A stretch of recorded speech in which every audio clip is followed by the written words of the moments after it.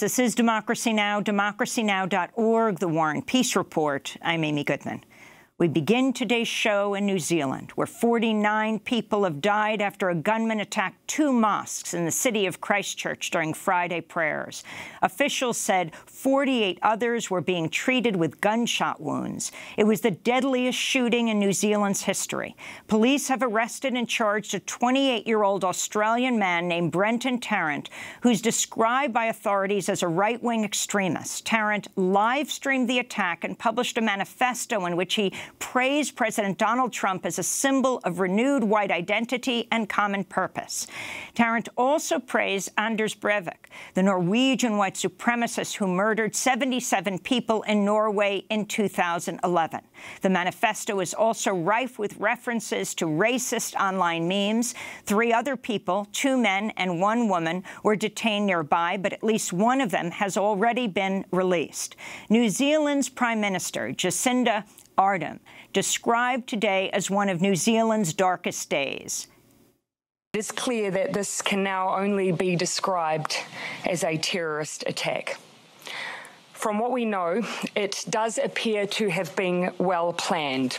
2 explosive devices attached to suspects' vehicles have now been found and they have been disarmed.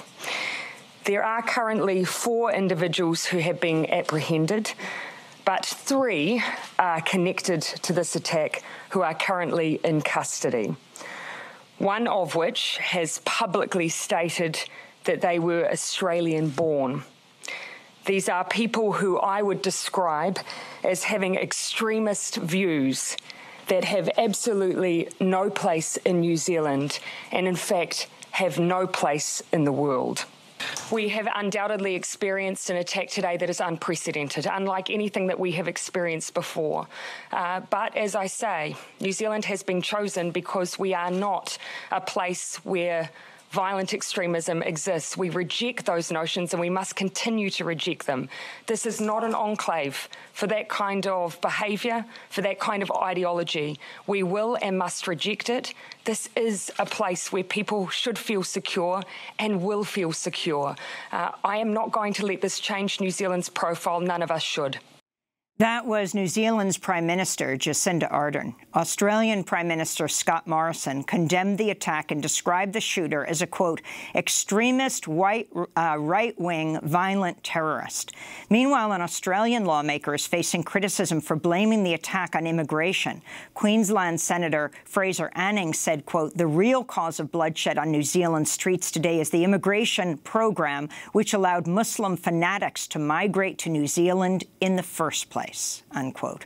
We're joined now by 2 guests. Farid Hafez is a senior lecturer and researcher at the University of Salzburg, a senior research fellow at the Bridge Initiative at Georgetown University. Hafez is also editor of the Islamophobia Studies Yearbook and co-editor of the annual European Islamophobia Report. He's joining us from Vienna, Austria. And in Washington, D.C., Qasim Rashid is with us, human rights activist, lawyer, and author of multiple books, including The Wrong Kind of Muslim and Extremist, a response to Geert Wilders and terrorists everywhere. We want to welcome you both to Democracy Now! Farid Hafez, let's begin with you. Can you respond to this horror that has taken place, this terrorist attack in New Zealand on 2 major mosques in Christchurch? Well, let me begin like this. A bit of a crazy story. You know, yesterday in the evening when I first got these news, I was just like sharing it on Facebook and Twitter. But I didn't really give it much more attention until I realized today in the morning that the whole media was full of it, which is absolutely right. But I realized the reason why I didn't pay more attention to it was because it did not really surprise me. I think we should not at all look at this incident as an isolated New Zealand incident, because we know that today in our Western democracies, Islamophobia has become the mainstream form of racism that is shared by large parts of our societies. Many political leaders, not only on the fringe far right, but in the center of power, be it leftist nominally, Christian democratic nominally, or whatever, Many of them share a dehumanized discourse on Islam and Muslims that can lead to these kinds of terrorist attacks. The dehumanization that we have been witnessing the last 15 to 20 years, at least in the political discourse in most of the Western countries, can lead to these kinds of terrorist attacks. So it's just one step from the word to the deed.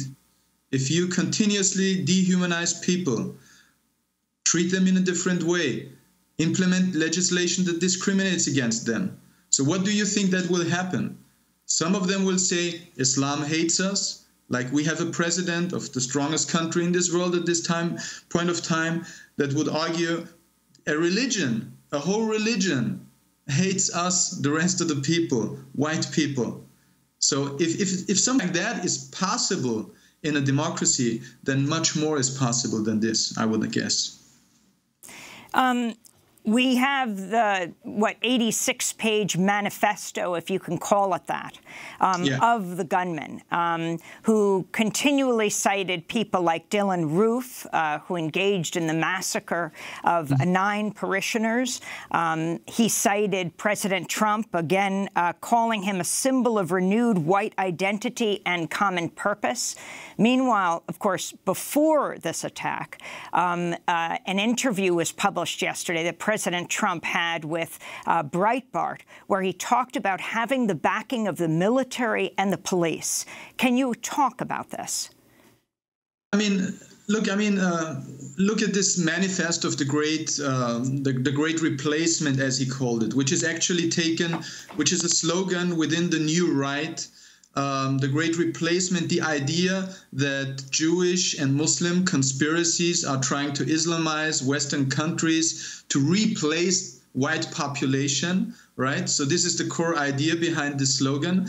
So this manifesto, as much as the manifesto of Anders Behring Breivik, yes, to a large extent, it drew massively on the writings of far-right ideologues.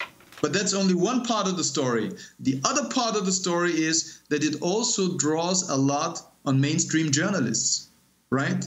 And I think this is really what we have to have the discussion all about. Because if we start now, like we did it with Breivik, discuss a lone wolf, white, supremacist terrorist attack, that's part of the story.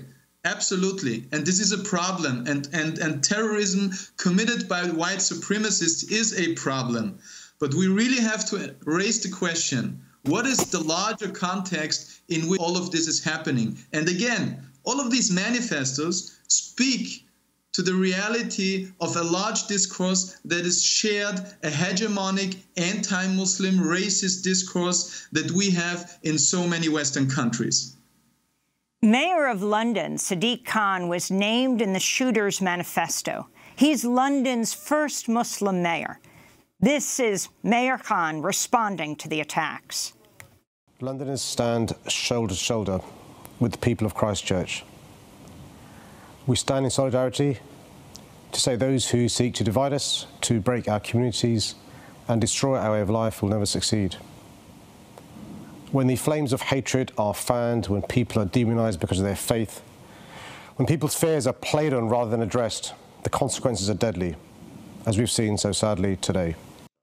Mayor of London, Sadiq Khan, again, one of a number of people named in the shooter's manifesto that he wanted to kill. He also talked about Angela Merkel. He talked about Erdogan of Turkey. Let's bring in Qasim Rashid, human rights activist, lawyer, and author in Washington, D.C. Your response to what has taken place, this worst catastrophe in New Zealand's history by this allegedly Australian shooter.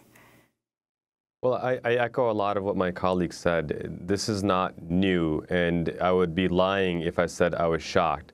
This became prominent when the president referred to Syrian refugees as serpents, when you hear prominent right-wing pundits refer to Iraqis as primitive, semi-literate monkeys. When you have ongoing demonization, when you try to assert that an entire religion hates us or an entire people must be banned because of their faith, you will see attacks like this. What happened in Quebec at the mosques 2 years ago. In Minnesota, we've had multiple attempts by white supremacists to bomb mosques. In Islamophobic, New York, a predominantly black Muslim community has been repeatedly targeted by white supremacists and extremists. Same thing in Kansas and in Illinois. Across Europe, across the United States, anti-Muslim hate crimes are at record highs. And this is not happening in a vacuum. The FBI documents that the rise of white supremacy extremism online is even faster than ISIS extremism. And so my message to those who are watching this is that this is actually a time to come together. This is a time where we need to recognize that extremism and terrorism has no religion. And black, white, brown, we need to stand united. In particular, to white allies, I ask you to recognize that there is a need to root out white supremacy extremism. And it's not enough to simply not be racist. You have to be anti-racist. You have to work actively with communities of color to push back against this misinformation, to spend time trying to better understand various communities of color, because our job isn't to sit in mosques and be shot. Our job is to be valuable contributors to society, and we can only do that when there is collaboration. What we saw today is an ongoing result of worldwide demonization and rising Islamophobia. We can only combat that if we work together. And I believe that if we work together, we truly can overcome this. But it needs to come from the people, because the politicians, unfortunately, are not giving us the messaging that we need to create these conditions of peace that I know we all desire. Discussion will take place of what has happened. 49 dead so far, but there are 48 others in the hospital who have been shot. Farid Hafez, what do you think is the language that should be used? You'll hear in the corporate media the reference to psychopath, and then but what about the pushback against that? That negates responsibility, both at an individual level, what has taken place, and what society must do? I think in terms of political stakeholders, political leaders, media spokesperson, etc., I think this is a time where we have to deeply reflect upon our deeds, upon our words, about how we've been discussing and creating the so-called Muslim problem within the last 20 to 30 years. I think this is the time where we have to reflect, where does this all end in? Where does this all go to? What is at the end of the day the society that we create? Because this is not only about the dehumanization of Muslim people who have been praying during the Friday prayer. It has also been a dehumanizing of all of our hearts, people who have been watching these videos. It does something with our hearts. It does something with our minds. It normalizes a certain way of killing people, right? I mean, it changes our societies. And if we agree that the way the discourse on Islamic Muslims has been made the last 10, 20, 30 years, and we see that we are all part of this, then this might be the beginning point to really make a change. I mean, you have given, at the beginning of this interview, you have given this example of this one lawmaker in New Zealand named Fraser Anning, who was speaking about the horrible attacks on one side, but at the same time arguing that Muslim immigration is a cause of this. So that's the wrong way how to discuss these issues. And I really do fear that, yes, many political leaders all around the world have been saying, well, this was a cruel terrorist attack. But I really raise the question like, what will happen tomorrow? What will happen after tomorrow? Will all of these political leaders really take concrete steps, first by changing the way they are talking, second by reviewing the legislations, anti-terrorism legislations, countering violent extremism legislations, and third of all, really they want to take concrete steps to fight racism, structural racism, and to change the way they have been dealing with all of these issues throughout the last decades? I think that's really the question that is at stake at the moment. And we will see if people really take it as a chance to make a change, or if everything will just go on the way it has been for the last 3 decades. Just giving details as they emerge on what actually took place. This is from the New Zealand news website Stuff. A gunman walked into a mosque on Deans Ave in Christchurch carrying a semi-automatic weapon, opened fire, live streaming the attack along the way. He then apparently went outside, reloaded, and shot people on the ground who were already shot, but were still alive. Then he went on driving, not shooting, to a second mosque in Linwood. Again, at least 49 people were dead as of 9 p.m., 41 at the Central Mosque, 7 at the Linwood Mosque, 1 in Christchurch Hospital who died of their injuries, 48 people with gunshot wounds, including young children. Others went to other medical centers. A 28-year-old man charged with the murder is due to appear in the Christchurch District Court on Saturday morning, arrested in a car which had explosive and guns inside. The shooter identified himself. He was Australian-born Brenton Tarrant. None of the suspects were on any police or terror watch lists. Immediately, the Prime Minister spoke, called it a terror attack, said everyone should shelter in place, that Muslims should not go to prayer. And I'm wondering, Qasim Rashid, you tweeted out something slightly different today when it came to Muslims praying on this holy day. What was your message?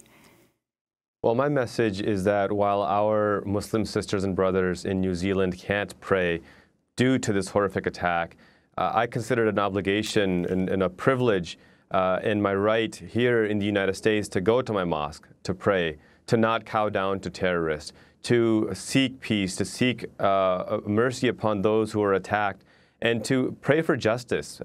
You know, one thing that I think people need to understand is that the same forces that attacked this mosque are the forces that attacked the Pittsburgh synagogue last year.